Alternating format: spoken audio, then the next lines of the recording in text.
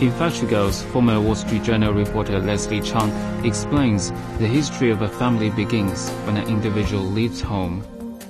Young women leave home and work in factories in coastal Chinese cities, but in China, they're not the only one who migrate. Millions of Chinese are living and working away from their hometowns. And every family somehow has a story of migration in a rapidly changing China. What do you think home means for these factory girls and also those who live and work away from their hometowns? Yeah, I think it's a very complicated idea because when you say to them, where is your home? They say, my home is in the village, that's where I belong. But then you go home with them to the village and they're finding, all sorts of problems and they don't feel comfortable there. And when I came back from the village with Jinmin on the bus on the way back, she said to me, home is really nice, but you can only stay there a few days, that's what home means to her. It's a place kind of in her heart, but in reality she can't really live there long term partly because there's just no opportunity, there's nothing to do there. But then if you look at the city, that's where she's developing and settled, but I think for now that doesn't really feel like home for her either. Mm-hmm. So it's a very kind of floating, complicated notion about what home means for them. But, I think that's true for a lot of people in China today. In every class of people, you meet people who are, everyone is from all over, like you. Everyone is from somewhere and living somewhere else. And if you can ask them where home is, it's a very complicated answer. It's a different answer for different people. And that's also probably why other people, outside this group of migrants also feel relevant about this book because they're also somehow migrants of some sort. Definitely. Yeah. I think that when you look beyond just the numbers, how much money they make or what kind of apartment they live in, you look beyond these material things to their emotional, their responses to what they're going through and their feelings and their sense of anxiety and unsettledness. I think these are things that speak to Chinese readers more broadly because so many people are going through these kinds of changes, even if they're middle class, even if they're educated, even if they have money, they're still going through a lot of these movements and changes. And this feeling of floating or unsettledness, restlessness, I think is very much a part of Chinese society today. You said a lot of times in the book that history starts when one leaves home. Mm-hmm. Yeah.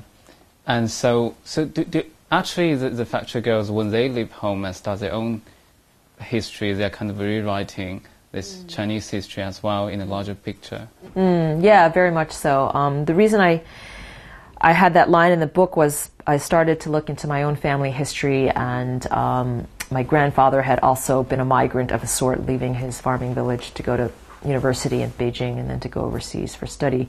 And so in the course of researching this, I kind of looked into family histories, and it turns out that when you look at a traditional Chinese family history, a jiapu, the first person in this history is the person who's migrated from somewhere else to come to this place, wherever this place is, and then all his progeny develop in this place.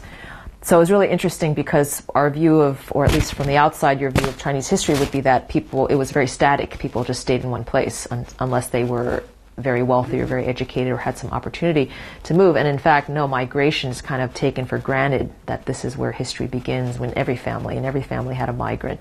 So I kind of started looking into this history and realized that migration is actually a part of history. And this migration that we're seeing now is only the latest expression of that history.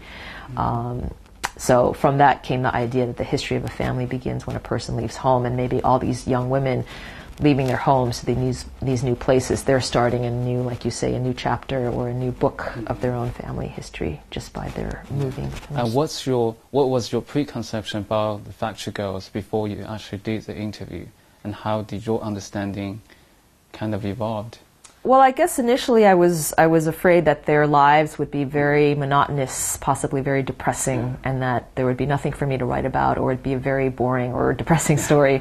But what I found was that it was actually very enjoyable to spend time with the workers because they had a lot of ideas and a lot of fun, jokes, and they were very curious and asked a lot of unpredictable, asked a lot of questions. And I felt like their life they had a very rich culture, you know, and it's not a kind of culture like traditional high culture and novels and art and things, but they had a culture of the self-help books that they read and the mobile phone culture and the ringtones, you know, and learning English and the English textbooks. And so they had a very rich kind of alternate culture to the traditional one. And I found it really interesting to learn this culture and to get to know it and to write about it. And in your book, you mentioned a lot of times that the easiest way, in Dongguan, it's very easy to lose touch with your friends, lose someone else. So what do you think of the relations or interpersonal relations in this factory town? One part of my reporting was in the Yuan shoe factory, and there are 12 girls who live in 12 girls or 12 guys who live in one room,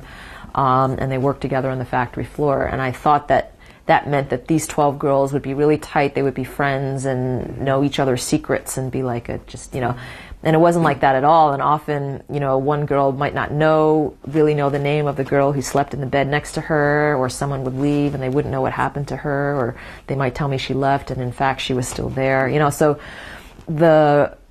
even the relations between the people in the room were very distant, you know. And I think this was partly just because in a city full of strangers, you kind of have to protect yourself, you know, and they didn't want to give out their emotions so quickly and then have someone just leave, you know, and then be really disappointed and sad.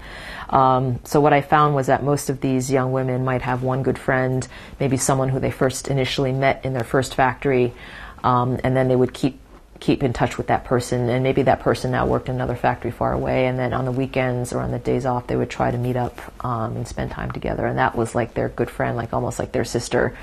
But then everyone else, they would just kind of keep their distance. And I think many of the factory girls do not really understand the products they're making, and it seems like an abstract relation between the products they are making and the factory girls. And what do you think of it?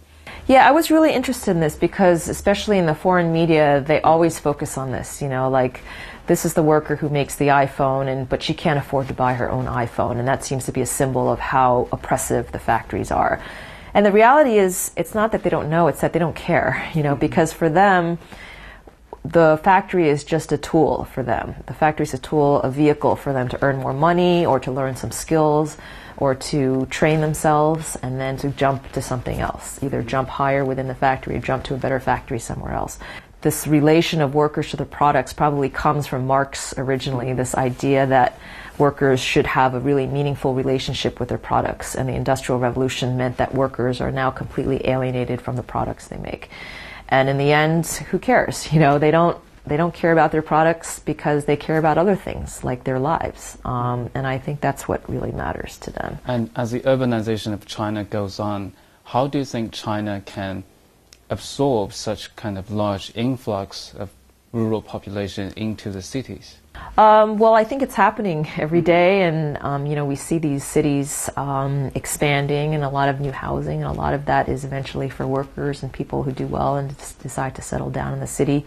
In a place like Dongguan, you see huge housing developments that have developed, and most of the people who live there are migrants who've done well, because the native population of Dongguan is you know, under 2 million, and the migrant population is 8 million. So if you see all these high rises going up, it's because of the migrants, you know. So I mean, I think the cities are doing the things they need to do to you know, provide housing and whatever. I mean, it's not really the cities, it's kind of just the businesses. That's just the business opportunity for companies to provide housing for the workers to sell these apartments.